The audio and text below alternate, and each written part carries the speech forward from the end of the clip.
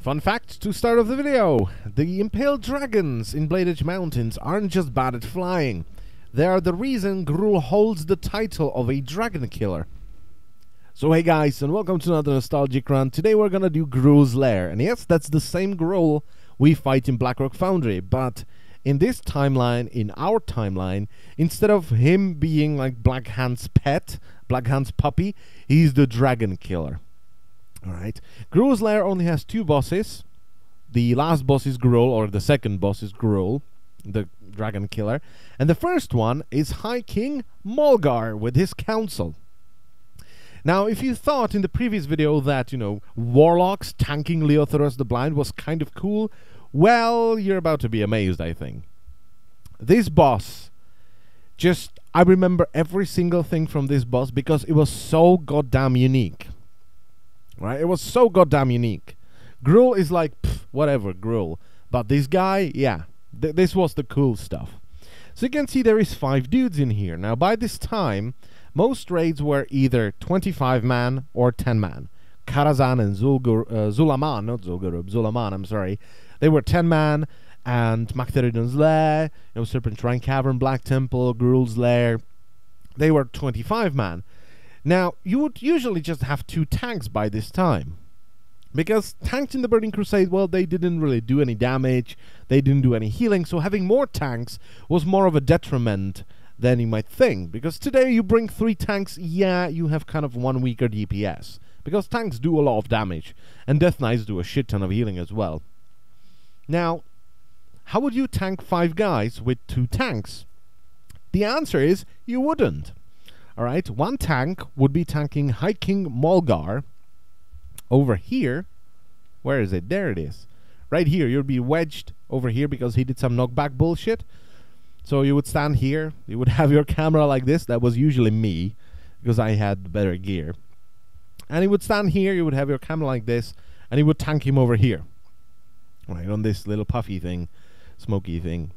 Now the other tank would pick up Blind Eye the Seer. Now this guy, you would have to kill this guy first because he's a priest, so he would heal things, and I think he put bubbles on things as well. So this guy would be tanked up here. Come on. Oh my god, Blizzard, please fix this. There we go. He would be tanked somewhere around here. Alright, now we still have 3 guys remaining and we have ran out of tanks. So what you would do, which is amazing, is on the summoner is gonna spawn Fellhounds. Now what you would do with those Fellhounds is you would enslave them. So you would have your warlocks, and they would enslave every single Fellhound he would summon, and they would then use those Fellhounds to tank him. If you ran out of warlocks to enslave those Fellhounds, you would cast Banish Demon on them. Okay, so if you have 5 warlocks, that means you can have 5 enslaved Fellhounds and 5 banished Fellhounds. So that's 10 Fellhounds in total. If you get more than that, if you get more Fellhounds, then you have warlocks. Then you would have to kill them, which would not be preferable. But this guy was usually the one who got killed second. So you would kill this guy. Then you would kill this guy so you don't run out of warlocks, because he will just continuously keep summoning Fellhounds. So that'll be the second guy. He would be tanked by warlocks with his own Fellhounds. Now this guy over here is a mage, and all he would do is he would cast a fireball, and he would put a buff on himself, which would be a magic shield that would reduce magic damage taken by like 80 or 90%. This was spell stealable. So you would have a mage spell steal his shield over and over again and then tank him. Alright, so this guy, you would have a mage standing up in here, or that's how we used to do it. We would have a mage up here, and he would constantly just cast fireballs or whatever it was by that time. I think it was fireballs by this time. And he would spell steal his shield over and over again, and this guy would be killed the 4th. The last guy we have to tank or do something about is Kigler the Crazed. Now this guy had to be kited.